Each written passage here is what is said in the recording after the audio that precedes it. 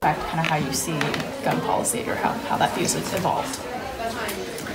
I am a gun owner, and I own a gun for probably the reason that a lot of people do, for personal safety. I was a career prosecutor. And in terms of gun policy, though, I think that for too long and still today, we are being offered a false choice, which suggests you're either in favor of the Second Amendment or you want to take everyone's guns away. It's a false choice, and it is, I believe, a false choice that is born out of a lack of courage from leaders who must recognize and agree that there are some practical solutions to what is a clear problem in our country.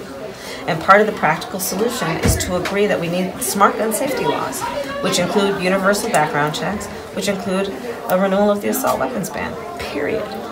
Thanks. And last one, Lauren. Hi, Senator.